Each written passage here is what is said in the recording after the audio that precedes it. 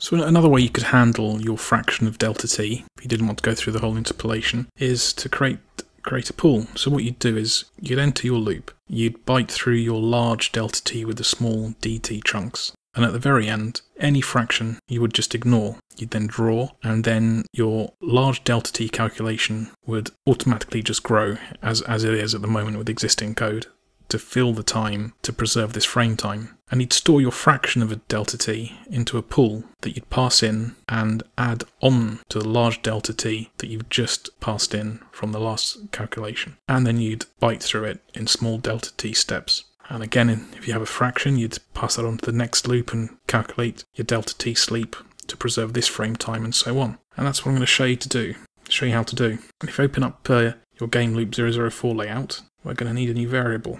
I'm just going to call that dt pool.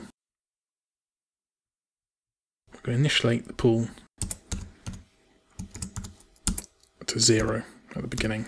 And the magic is going to happen inside our update loop.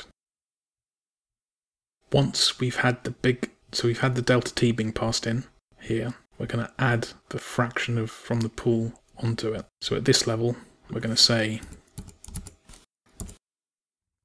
delta t is equal to delta t plus the dt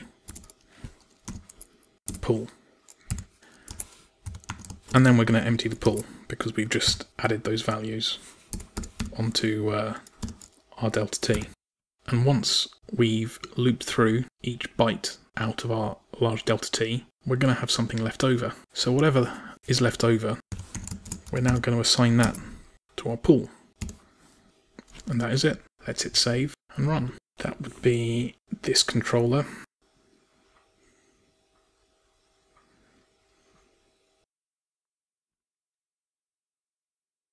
And that's worked as well.